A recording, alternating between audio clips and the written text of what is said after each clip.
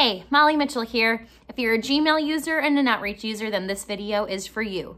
As you know, Outreach is everywhere. It's in your inbox, it's in your CRM. Today, we're going to be specifically talking about the Gmail functionality and how you can make sure you're optimizing Outreach's software with every single Gmail send. So stick around.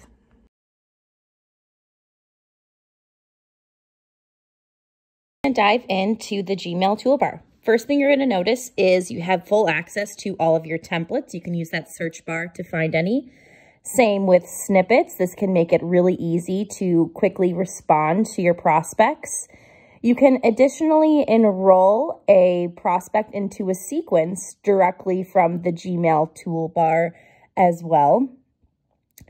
My favorite thing is we're able to add in a reminder here. So if you do not receive a reply, you can customize the date and time that this will be giving you that reminder if you don't receive a reply, or no matter what.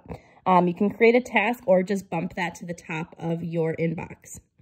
Most importantly as well, you're able to insert meeting availability. This is one of the best features of the Gmail toolbar and makes it very seamless to actually send over time availability to a prospect. So you can see I'm first selecting my meeting type, selecting a couple of times that work, insert availability, and you're off to the races. And that's the Gmail toolbar.